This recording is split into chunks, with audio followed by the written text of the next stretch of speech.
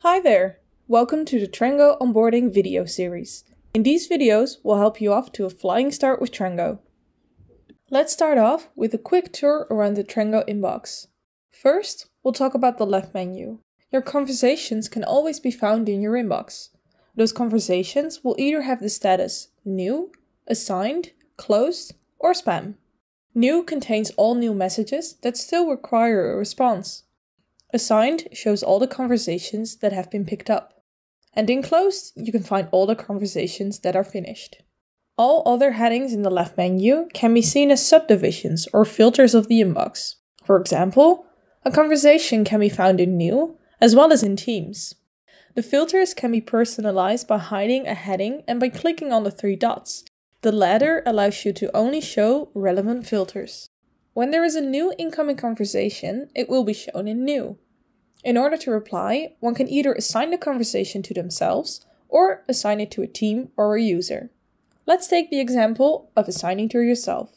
Once you click on Assign to Me, the message will disappear from the New inbox, so the team members are aware the conversation is being dealt with.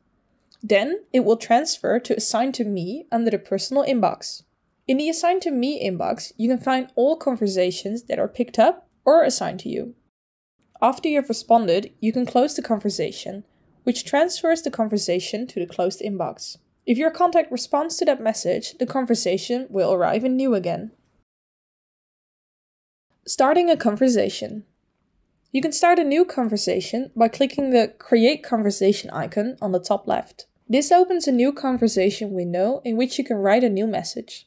Select the channel you want to send your message from. Now it is time to select the recipients of the message. Done writing your message? Then don't forget to hit the send button. If you'd like to create a draft message without sending it, you can click the arrow next to send and click send later. This places the message in Assign to Me, and you can choose to send it manually whenever you would like. Contacts and profiles. To manage your contacts, you can click on this button. In Trengo, customer contact details can be saved on two levels: contacts and profiles.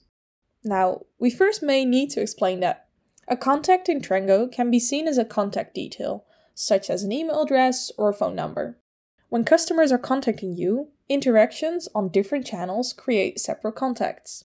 In case the contact was not known in your account yet, a new contact is automatically created. Let's say you receive an email from an email address that you did not receive emails from before. A new contact is created and named as the email address. To adjust the contact, you can go to the right sidebar of a conversation by clicking on the 4 stripes and a block icon at the top of a conversation. Click on the contact detail at the top and change the name. A profile is a bundling of contacts. It allows you to have all the contact details belonging to one entity in one overview. Click on Attach Profile and enter the name of a saved profile you want to find or to create a new one. Profiles are especially useful for companies that have frequent contact with their customers. These companies usually have a B2B focus. In case you primarily have one-time contact with customers, managing profiles may be unnecessary. The right sidebar. To view more information on a conversation and the contact, click on this icon at the top of each conversation. This will open a sidebar to the right. Here, you can find information on your contact, the profile, contact moments, and custom fields that you can create yourself. The sidebar is especially useful because it shows you all previous contact moments with one specific contact or a profile. Tagging and internal notes. If you want to involve one of your colleagues in a conversation, you can click on the bottom bar to type an internal comment. You can address your colleague by typing an followed by their name. The customer won't be able to see these internal messages.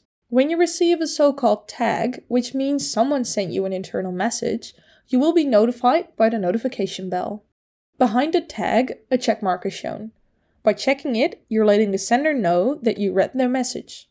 After receiving a tag, a new folder called Mentioned will be shown in the personal inbox. By using the check mark, the conversation jumps to Done and will be taken out of the Mentioned folder. Favorites and reminders. You can keep track of important conversations by using favorites and reminders. Let's start off with reminders. Reminders are useful when you want to reply to a message at a later point. You can create a reminder for a conversation by clicking here. Set a date and a time for when you want to be reminded. The conversation will now be closed and put in the reminder folder, right here. But when it's time, the conversation will automatically reopen in the Assigned to Me inbox. When there's a conversation you don't necessarily want to follow up on, but do want to keep an eye on, you can mark it as a favorite. Now it will get their own overview, just as reminders. This way you can easily keep track of important conversations. Labels.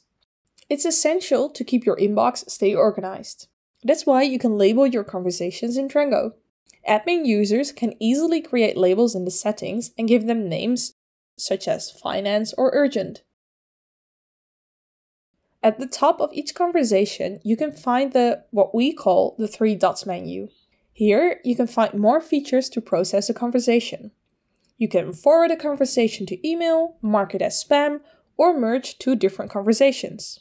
That brings us to the end of the Trengo inbox tour. Thanks for watching.